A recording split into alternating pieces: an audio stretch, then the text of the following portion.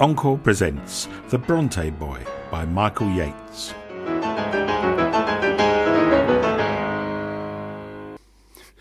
Only a dream after all. But is not all of this a dream then? Do I really still sit here in my study as I did in my childhood? No, it is not a dream. I am here to work, as my father tells me. I must write my novel. Where is my novel? To which drawer did I assign it? I must find it. Here. Ah, yes. Chapter 3. He made no halt in his intrusion on the quietude of the hall. He was received by the lady of the mansion in the breakfast room. Breakfast room? The library, perhaps? It's more elegant. No. Breakfast is more intimate. No servant could have been so dull as not to perceive the change in their calm and sweet-tempered mistress. The dove-like eye now seemed troubled. The voice, with its gentle tone, now gave way to hesitation. Harboured hesitation? No. Gave way. She recalled the promise lately given to her furious husband, but a still small voice told the lady that her visitor had feelings of a wider, higher and deeper range than her spouse. Well, there it is, Mr. Editor. Soon it shall wend its way towards your publishing house. If only life were as elegant and as wholesome as a novel, Mr. Editor, as the novels which fall plop on your desk every day. But in life, in my life... Ah, what's this? I thought I posted it. Leyland, my old friend, sculptor and scholar, teacher of my art. I have to tell you there is a lady about whom I have high hopes, though they are much concealed. She has been until recently a married woman, but this state is no more. Her husband, my erstwhile employer, has lately shaken off this mortal coil, as Mr. Shakespeare says. I therefore wait each day, breathless, to hear from her. I wait. But she is surrounded by powerful persons who hate me. The husband has left his property in trust to the widow, provided I do not see her. If I disobey, it is to ruin her. But I dare hope she will take courage. I can make my own way in the world. Though I write about a love concealed, I tell you truly no servant could have been so dull as not to perceive the change in their calm and sweet-tempered mistress. The dove-like eye seemed troubled. The voice, with its gentle tone, gave way to hesitation. To tear from my heart the thousand recollections of her that rush upon me would be to steal from a newly blind man his remembrance of sunlight. Yes, that's good. Leyland, old friend, I used to play with my soldiers. Now it would be disheartening to work myself up again to new battles. I have already been compelled to retreat with heavy loss and no gain. My army stands now where it did then, and I mourn the slaughter of my youth and hope. While I am writing thus, old friend and tutor, may I also mention my embarrassment with an outstanding bill at the Old Cock in Halifax. It is a mere 3 shillings, but I have been threatened with a court summons. You yourself are a valued customer. I wonder if you might reassure the landlady of my reliability in such matters. Your good and faithful friend, as ever, P.B. Bronte. But there was another letter. A letter very dear to me. Wait, here it is. Oh, Lydia, my love, mistress of my heart. I have to tell you that you are a lady about whom I have high hopes, though they are very much concealed. You have been until recently a married woman, but this state is no more. I hope your husband, now he is freed from the dungeon of this life, as was Christian in Mr. Bunyan's tale, will receive in heaven that honour and respect for every degree, kind, and appetite which is absent here on earth. Meanwhile, I wait each day breathless to hear from you. You are surrounded by powerful persons who hate me. Yet I dare hope you will take courage and reveal your true self to me. Though our love has long been a love concealed on both our parts, yet no servant could have been so dull as not to perceive the change in your calm and sweet-tempered demeanour. To tear from my heart the 1,000 recollections of you would be to steal from a newly blind man his remembrance of sunlight. Also, I have written a poem which I enclose. Oh, Lord, where is it? Here. I see your picture is cleverly made. Where should be sunshine, there is shade. And from your heart your smiles still shine, though you have stolen all from mine. And I have sent a copy already to the Bradford Herald. I await their letter of acceptance. Your stout-hearted servant, P.B. Bronte.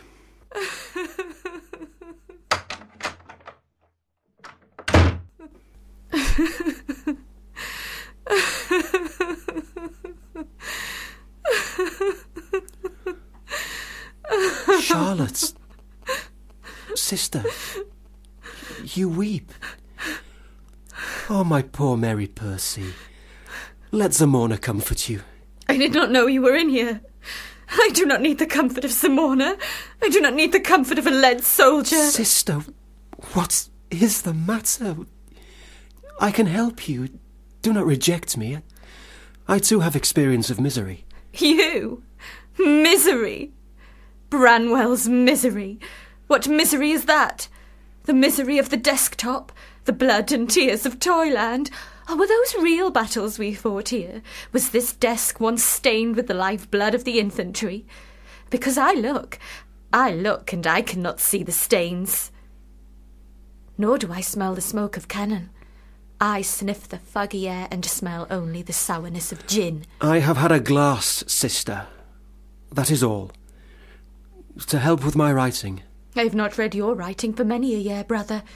For now it is sealed away in an envelope and bears a postage stamp. You write letters, Branwell. Not that you ever post them. No. I do not write only letters. I am a man of letters. I would not want you to think I write only letters. No. Poems. I write poems. At this very moment I wait on acceptance from the local paper. Poems? And what is your subject? My subject is love. A noble subject. Girls' games. Are not the games of love mere girls' games? These are no games. I do not play at love. Do you not?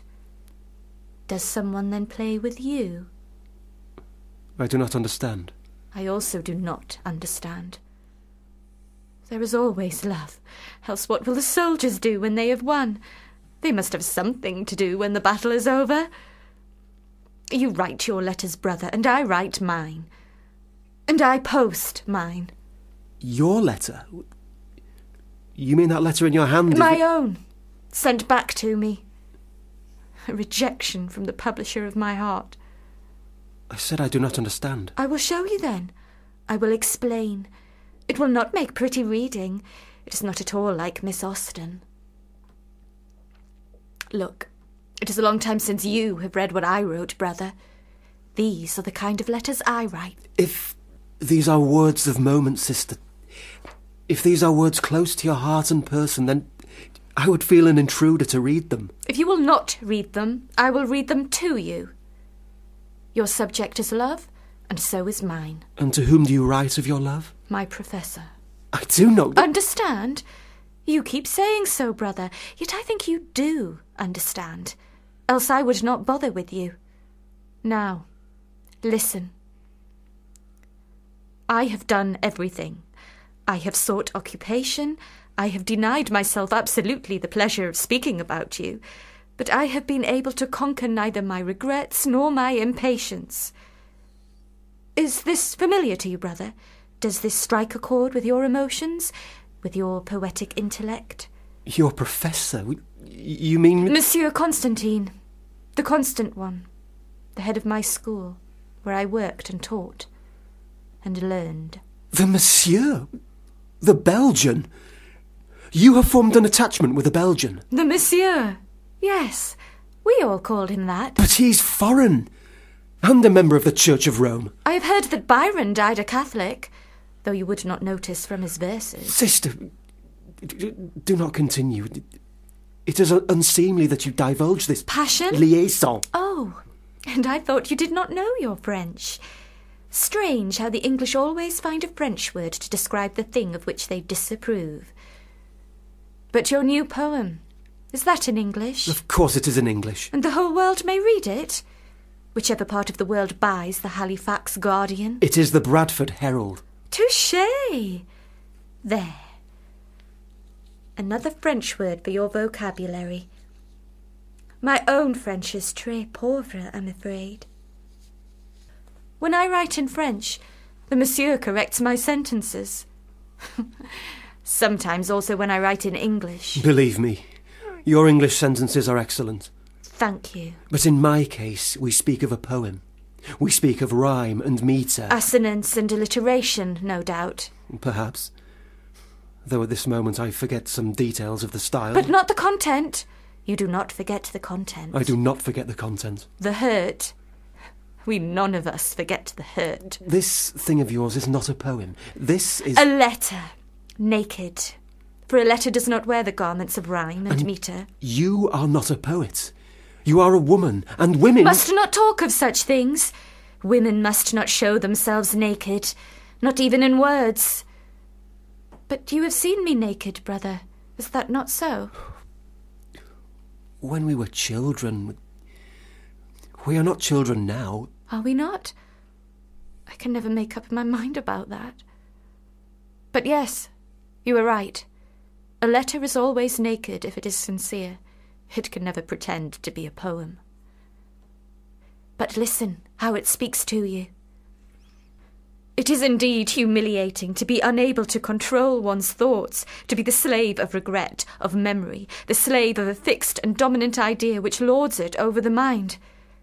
Your last letter was a stay and prop to me, nourishment for half a year. Stop. This is unseemly. To forbid me to write to you, to refuse to answer me, would be to tear from me my only joy on earth, to deprive me of my final privilege. Believe me, my master, so long as I believe you are pleased with me, so long as I have hope of receiving news from you, I can be at rest and not too sad.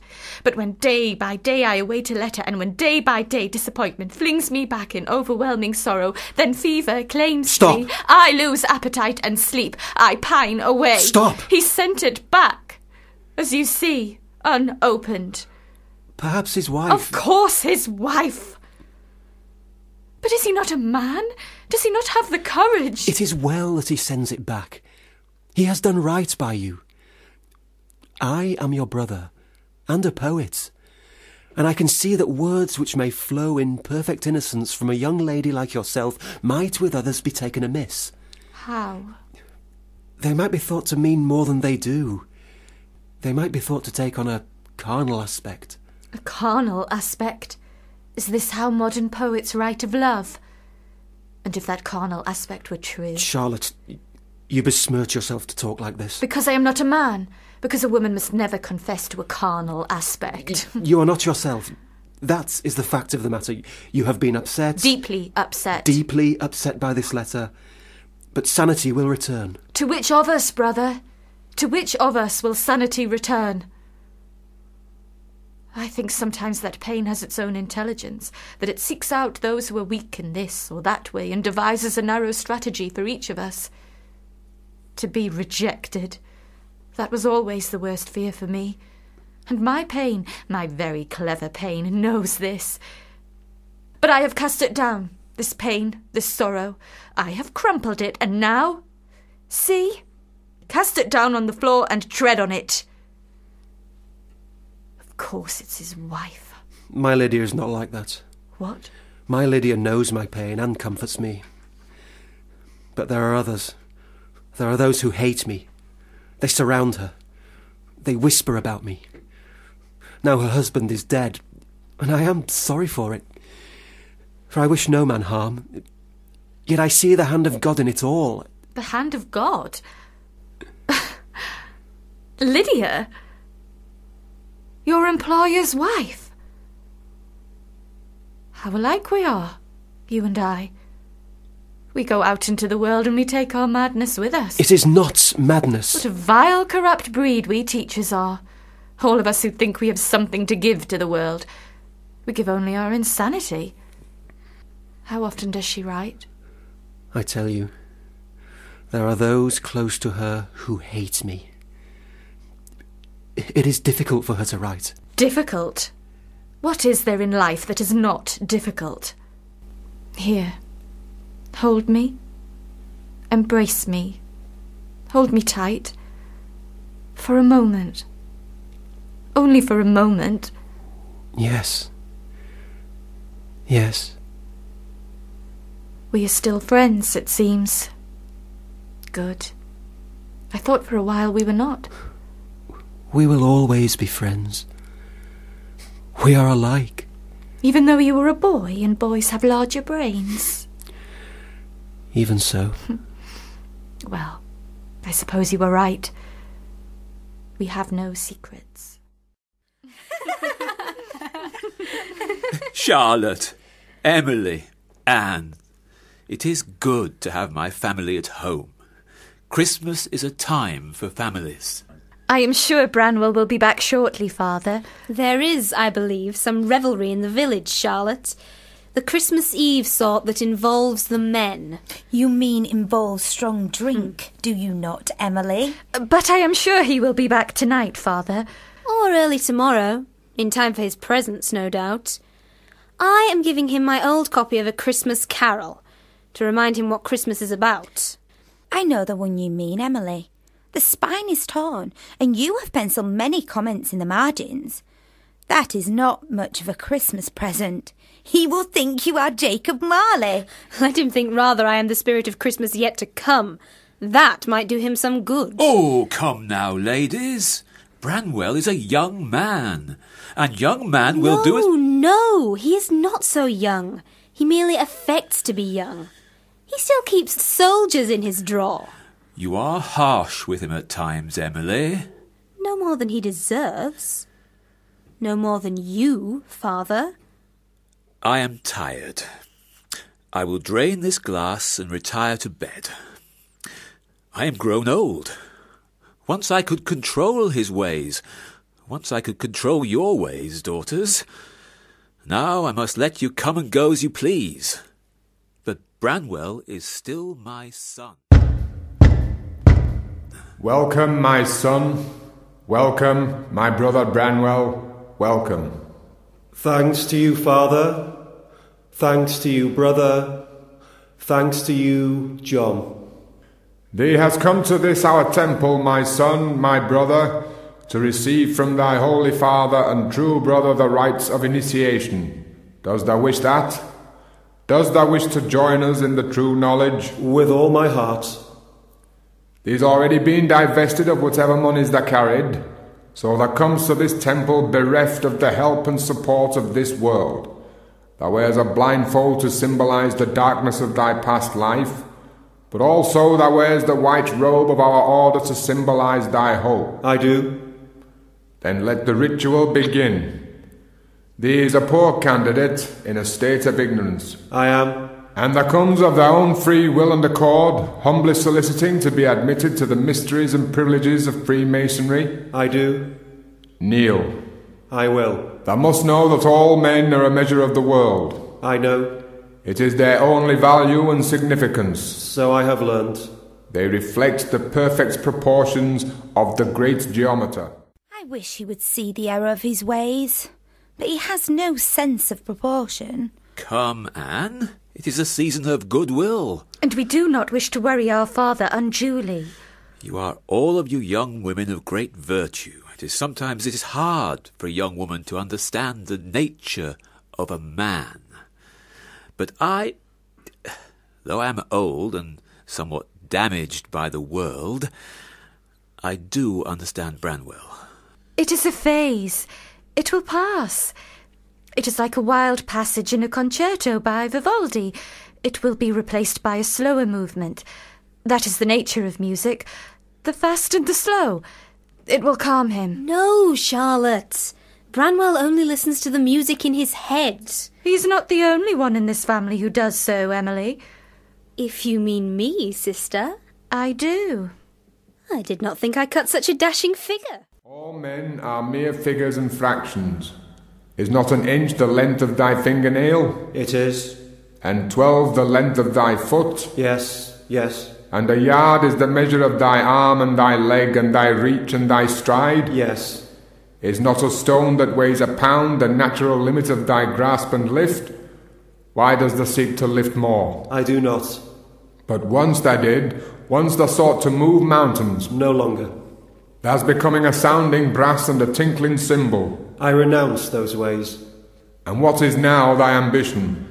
To be as all my brothers, my fellow men, to be no more than the lowest. I rejoice to hear it. I also rejoice.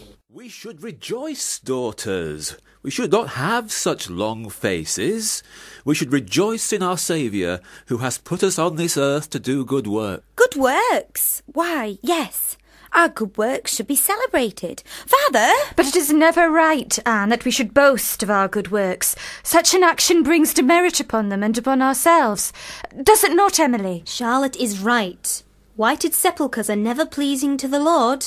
But sometimes, when the news is good, is it not our duty to communicate it? Would it not raise people's spirits if it were known? And others might be condemned to purgatory. Better sometimes to keep secrets, sister, at least till time is ripe. Secrets? You bemuse me with your talk. What secrets can young women of virtue ever have? You jest with an old man. This is the secret which we now share with thee. For we are entering a new age when all numbers shall be levelled and all shall be as one. I will now remove the blindfold. Look around thee, lad. Gaze upon thy new world. Though all I see is the bare room where I have pledged my new allegiance, yet to me it is the world, and it is beautiful. But do not seek to be more than thou can be. Be humble. Any help and support thou may receive can only come now as a gift from thy fellow masons. Here, let us now take God's gift of wine by which thy new life may be consecrated.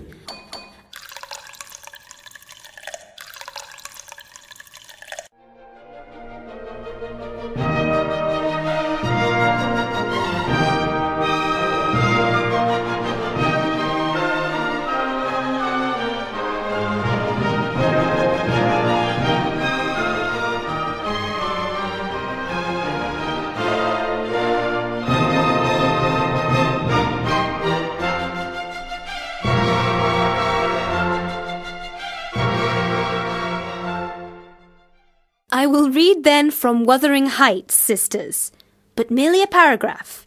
I am somewhat shy about reading more. This is certainly a beautiful country. In all England, I do not believe I could have fixed on a situation so completely removed from the stir of society. Well done, Mr. Bell. Well done. You may now placate your shyness and cease forthwith. We see from the very start of your novel that you draw strongly upon your own life and situation, sir. You could not be further removed, sir, from the stir of society than to be here with your sisters. Brothers. Brother writers. The Bells. Ellis Bell, Acton Bell, and myself, the unknown Currer Bell. The bells of the ball. Do I not see in the character of your Mr. Heathcliff a reflection of your own demeanour, Mr. Ellis Bell? He is somewhat brooding, like yourself, Mr. Bell.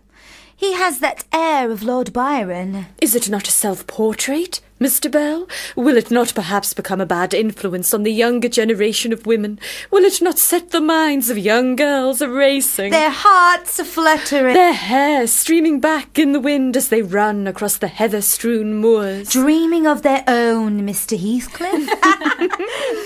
Well, sir, and what do you say to us, Mr. Ellis Bell? I do not write for young girls, sir. If they should succumb to such bestial charms... Bestial charms? Why? That is a phrase to be savoured, Mr. Bell. Then for whom do you write? I write for myself, Mr. Bell. How selfish of you, Mr. Bell. But sometimes perhaps we must be selfish. We must do things for ourselves. We? Women? Do you mean women, Mr. Currer Bell? What do I know of women, Mr. Acton Bell, I who am a bachelor? Come, let us hear from your own celebrated work. Let us hear from Agnes Grey. Yes, Mr. Bell. Read me the part where your Agnes decides to leave home. I like that. Very well. I should like to be a governess, I said. My mother uttered an exclamation of surprise and laughed. My sister dropped her work in astonishment, exclaiming, "You? A governess, Agnes? What can you be dreaming of?" I am amazed, Mr. Acton Bell. How can you dream so wantonly as to place yourself in the mind of a young girl? And, even more astonishing, one who wishes to be a governess. It is so far removed from your actual existence that I marvel at your powers of imagination. Come, Mr. Currer Bell. Was not your own book about a governess? It was. And you will recall it was rejected by your publisher, despite the promise of a generous payment from the author. Unlike your own works, which are now enjoying great celebrity. Nobody reads them. We have paid for their publication, and yet... We cannot pay the readers to read them. We had only one legacy from our poor aunt. But at least they are out in the world. At least they do not fester at home, as we do. Do you regret it, then? Would you rather spend the money on petticoats and bracelets? No, sister. I rejoice in being an authoress. And it is you who are the organiser of that. An author, Mr. Bell. You are authors and you are men. And you, Mr. Ellis Bell? To me it makes no difference. And yet, perhaps it was good that we should do it, even though I know not why. But you, Mr. Currer Bell, you are the one who provoked us to this action. It is unfair that you yourself should remain unpublished. The world is never fair. Come, let us drink the health of your publisher, gentlemen. God bless the man. Surely you have not surrendered your own literary hopes, Mr. Bell?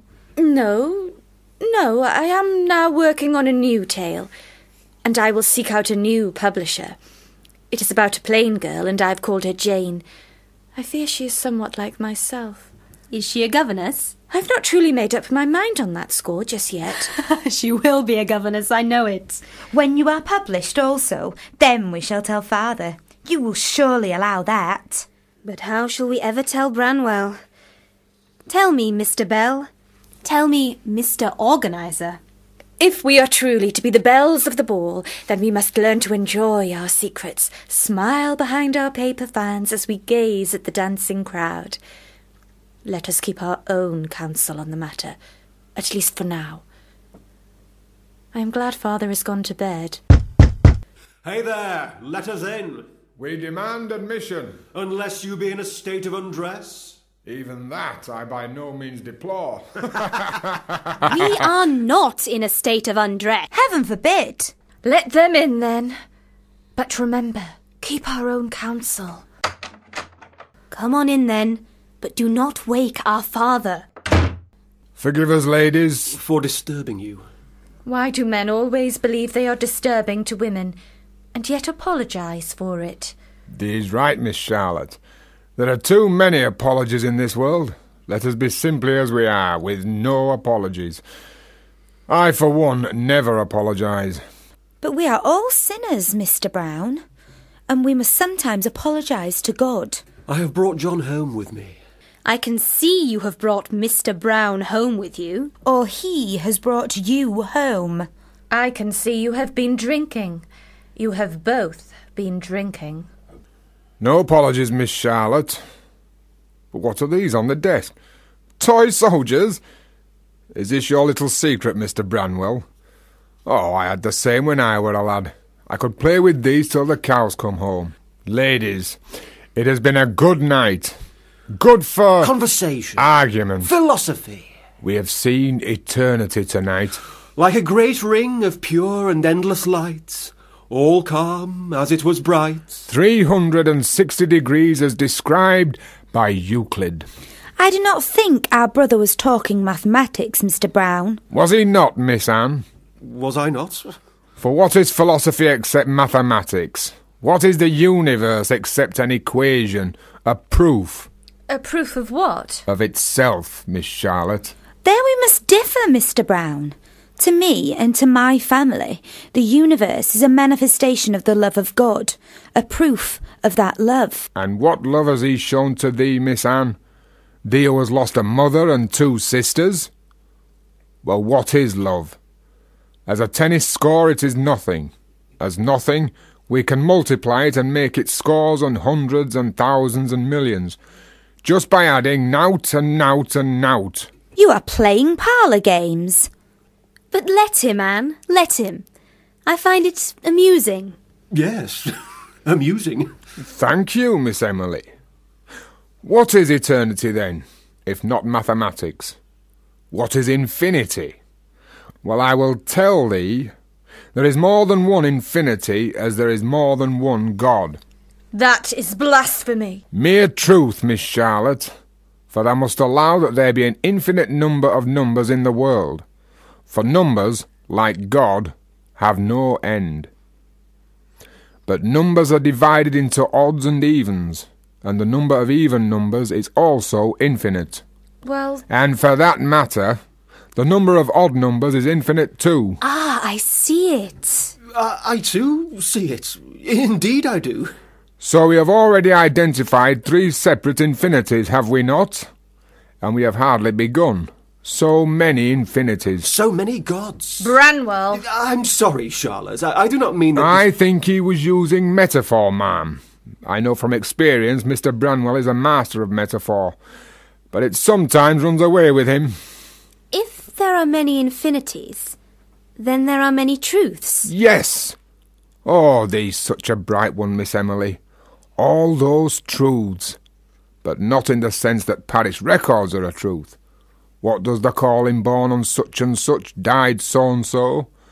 And I do attach to this document my signature that is a true and accurate record. For when people die, then there is a need of parish record truth. But epitaphs, are they also truths? Gone to his maker. Do we know that for a parish record kind of truth? I think we do not. Loved by all. Show me a man who is loved by all, and I'll eat a sod from the graveyard. Not parish record truth at all.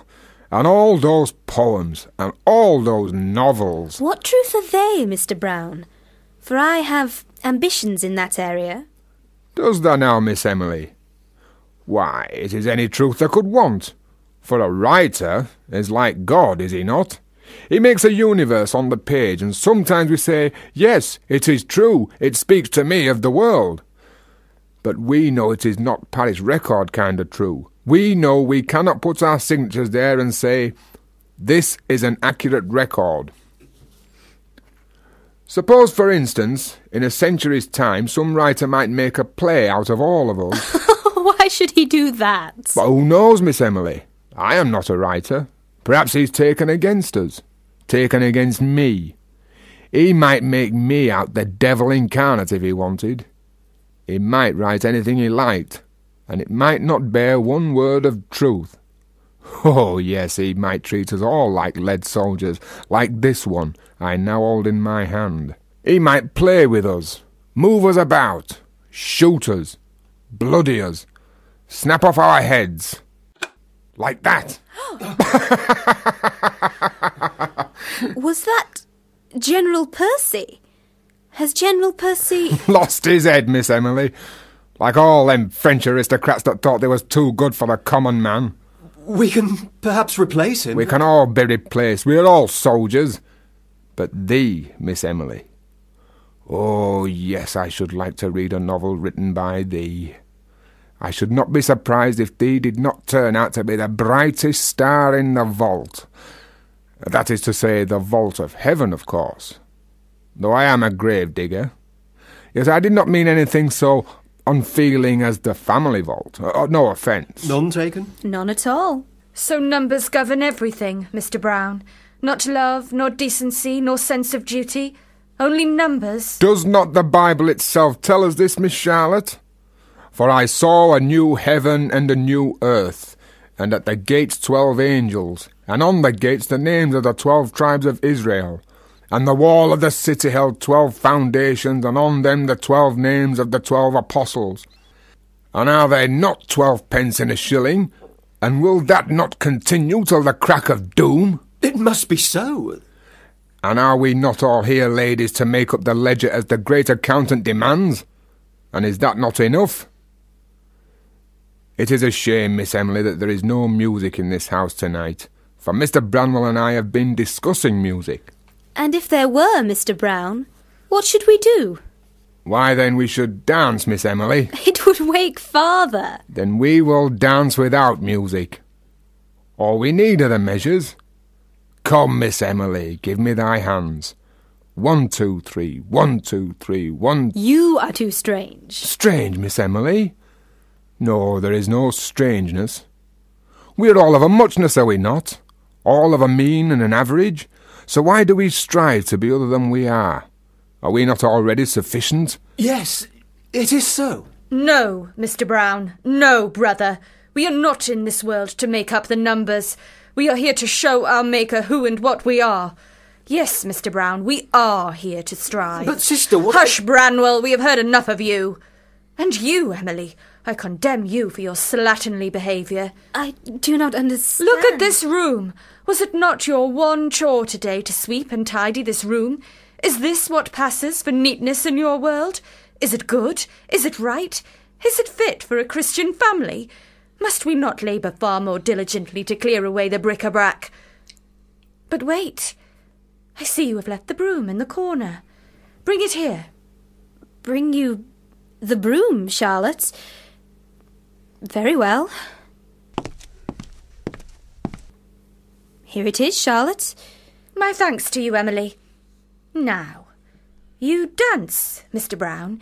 You enjoy the dance. You admire the terpsichorean art? Why, yes, Miss Charlotte. Stop! My ankles! It hurts! Stop it, Miss Charlotte! Stop it, I say! You are such a good dancer, Mr. Brown, especially when you have the incentive of a stout broom.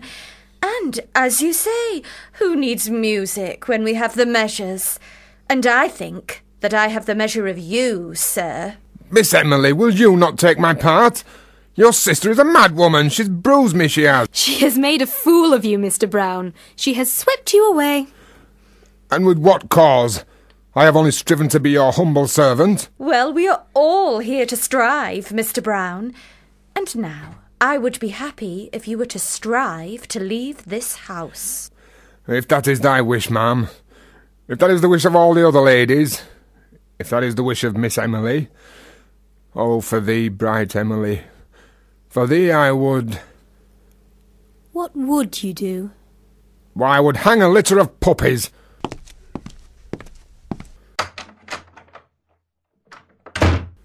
Charlotte, what has got into you? You have assaulted my friend. You have driven him from the house. I have tidied up. No more, no less. Come, Emily, Anne. It is late, and there will be more jollification in the morning.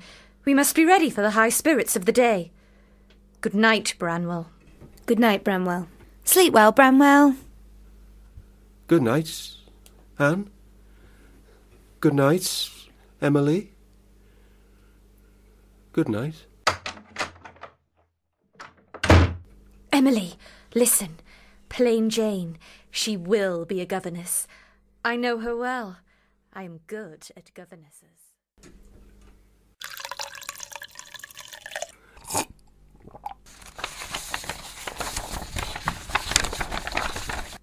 The editor of Blackwood's.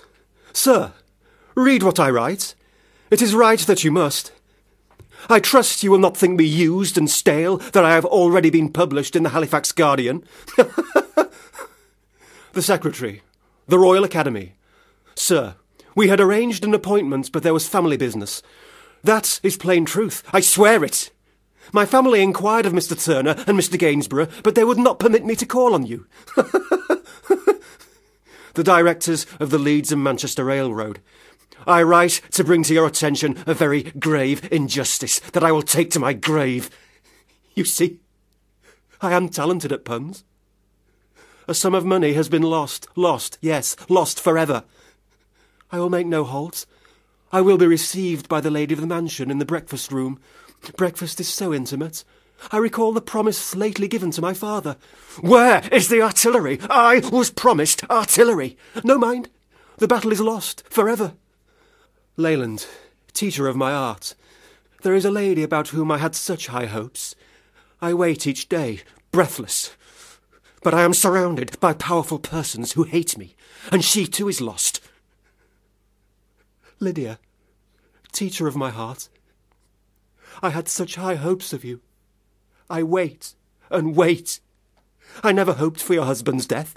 Never, I swear. I hope only for honour and respect for every degree, kind and appetite. Powerful persons watching me. Though they hate me, they will not tear from my heart the 1,000 recollections. They will not take from me the sunlight. Do not let it be lost, O great editor.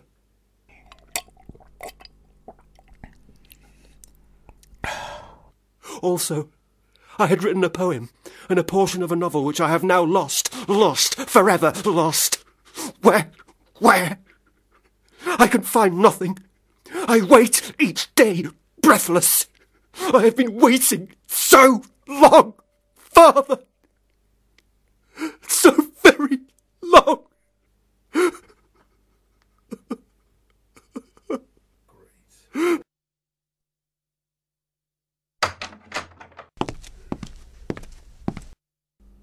Brother, be awake. Brother, be awake.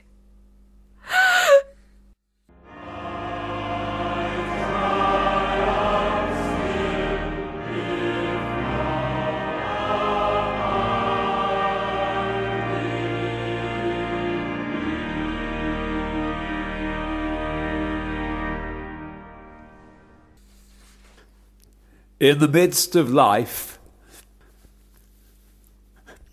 we are here to mourn, but also to celebrate.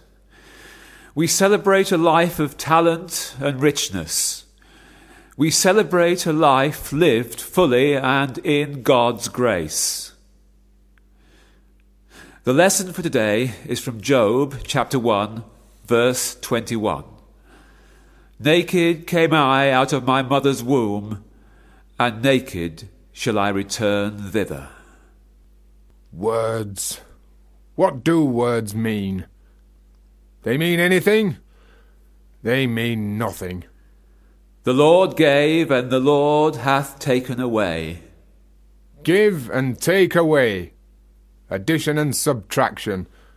The sums go on forever. Blessed be the name of the Lord. My daughter Charlotte was the final child of mine to die.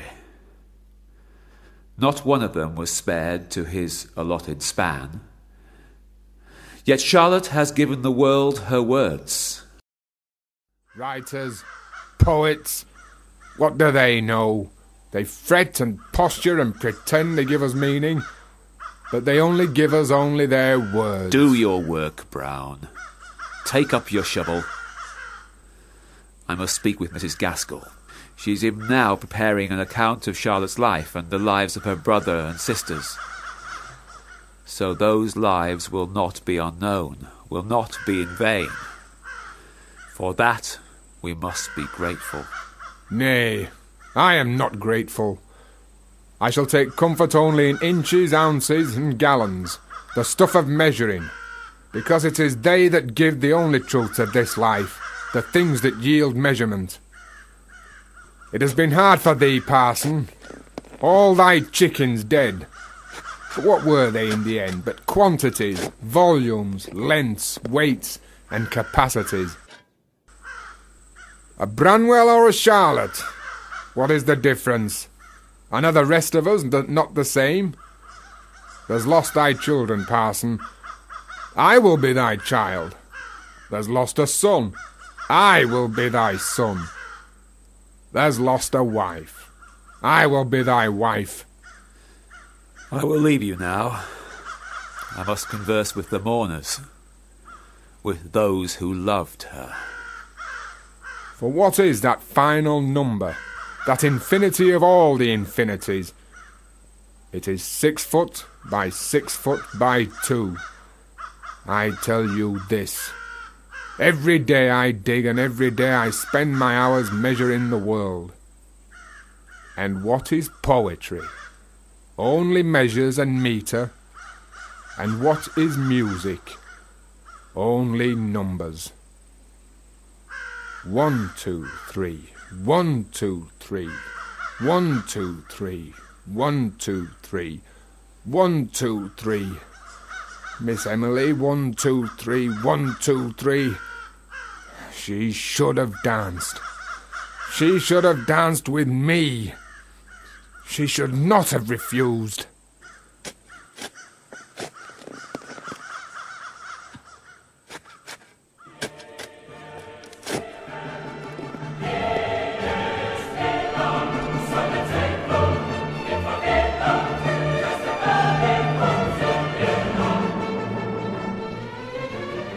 That was The Bronte Boy by Michael Yates.